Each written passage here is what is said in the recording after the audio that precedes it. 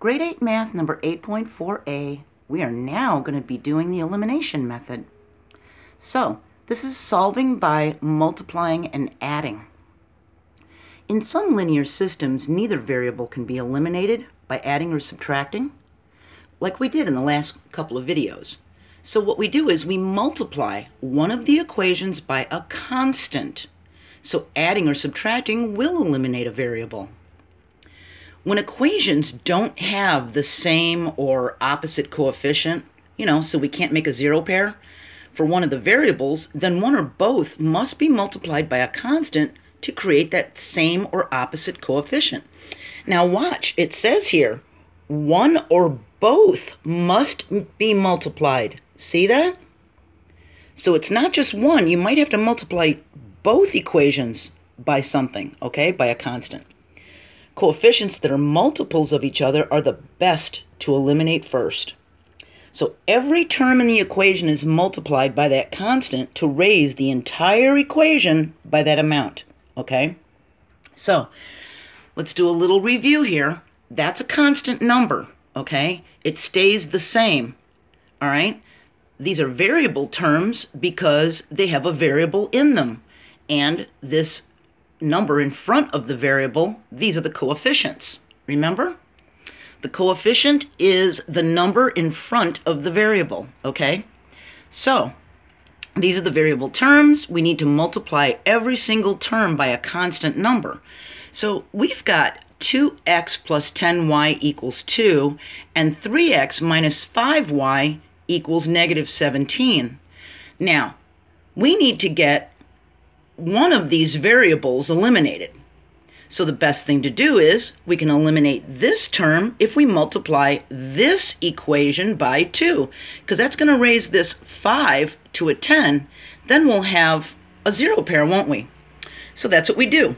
We multiply each term by 2 to raise the entire equation up by 2. All right? And we leave this one alone. So 3x times 2 is 6x.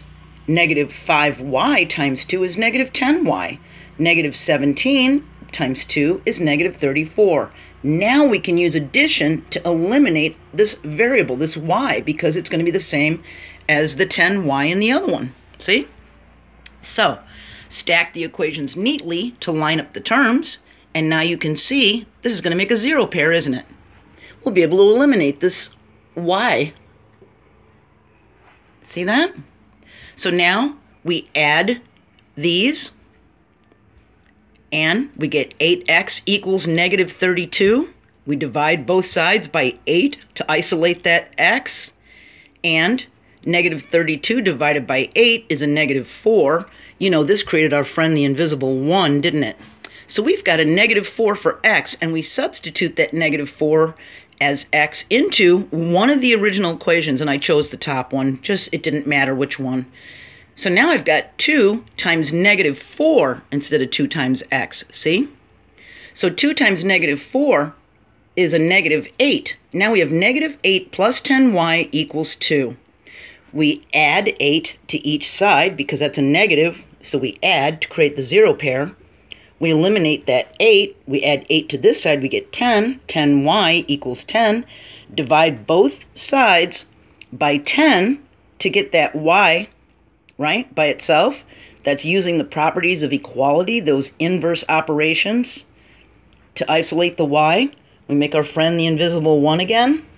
So we have 1y equals 1, because 10 over 10 equals 1, see?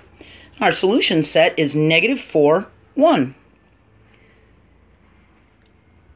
So every single term needs to be multiplied by that constant number and brought up so that you can create a zero pair. See? All right, we're going to move on to the next video. We're going to continue talking about the elimination method, and we're going to talk about multiplying and subtracting. This was multiplying and adding. We're going to do this with multiplication and subtraction in the next video. Okay? I hope this was helpful, and I'll see you there. Bye.